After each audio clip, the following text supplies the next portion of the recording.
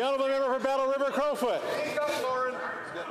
Mr. Speaker, I know for a fact that farmers are asking that minister to axe the carbon tax. That PM promised that the Senate would be independent, but the actions this past week prove that that is a complete farce. We know he bullied his senators. The PM himself was on the phone over the weekend telling them they had to gut Bill C-234. The Prime Minister lied, and his minions continue to lie about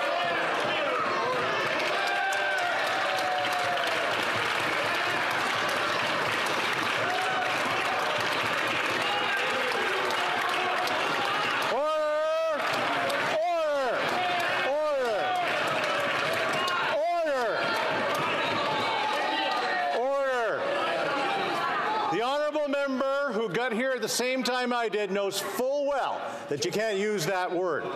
I would say the honourable member should retract that and apologize. The honourable member of Battle River Crowfoot. Mr. Speaker, I will not apologize to that Prime Minister when he continues to lie about the independence of the Senate. I'm asking the honourable member to apologize for the second time and retract that word.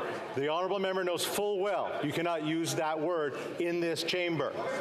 So this is the last opportunity. The honourable member of Battle River Crowfoot, will you be retracting that? It's the truth. It's the truth. I will not apologize to the Prime Minister, Mr. Speaker.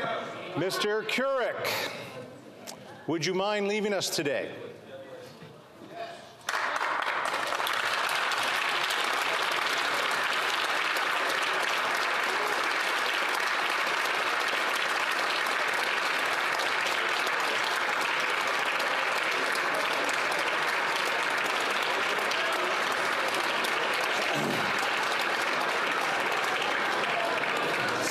Let me fill this. I have to name you for the disregarding the authority of the chair.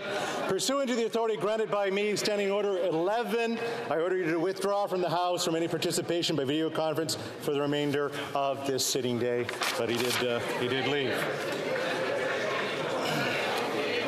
I'm just going to take a bit of a break here.